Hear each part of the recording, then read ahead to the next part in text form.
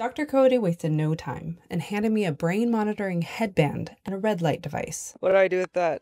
So we're actually going to stick this up your nose. Dude. Because the bone behind your nose is very thin, meaning the red light can get to your brain most effectively. So this will shoot red light. Literally into the front part of your brain.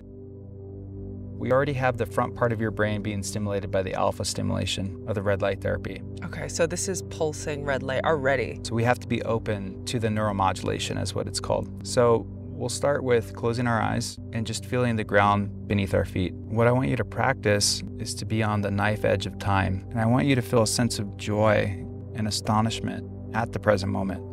You are riding this wave in and out with your breath. So if you can try to stay in that vibe, the red light will continue to do its thing. Why not just sit and meditate? I remember back when I was in residency training for psychiatry, I actually am a psychiatrist by training, they would try to teach people mindfulness because, as you can imagine, it's really good for your mental health, but people would never continue the practice to really have that as a lifestyle change that would benefit them. I've found that if you can introduce things like gamifying it through brainwave tracking, there's more motivation behind it when you see the improvement.